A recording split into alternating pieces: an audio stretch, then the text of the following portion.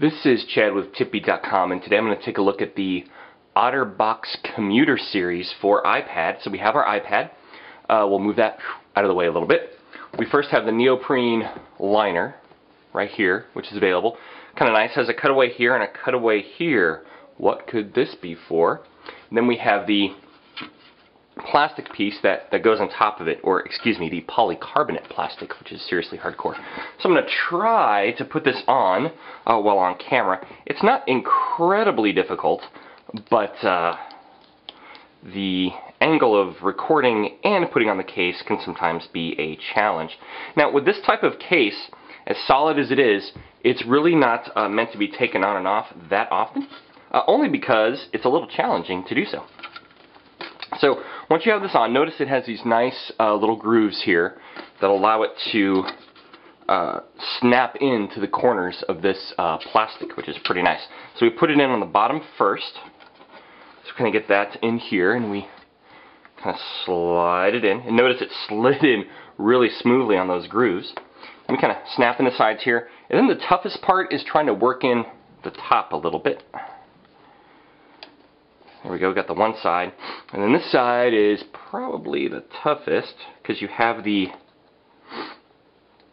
extra little rubber piece that covers up the knob.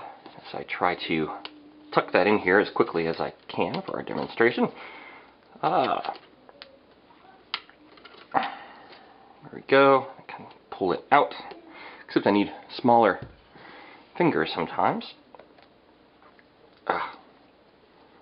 Well, trust me, it actually, get it in there, it works just fine. So we'll just let that go for now.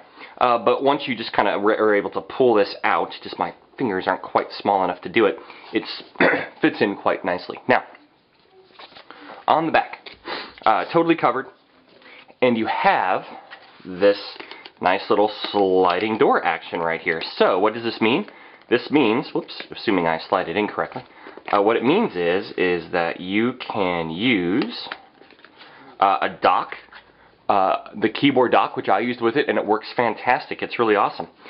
Totally protected across all sides, polycarbonate on the sides, on the top, on the bottom, and it's fit. So like at the bottom here, this really isn't coming out. I mean, it's pretty much secured in there, and that's the case.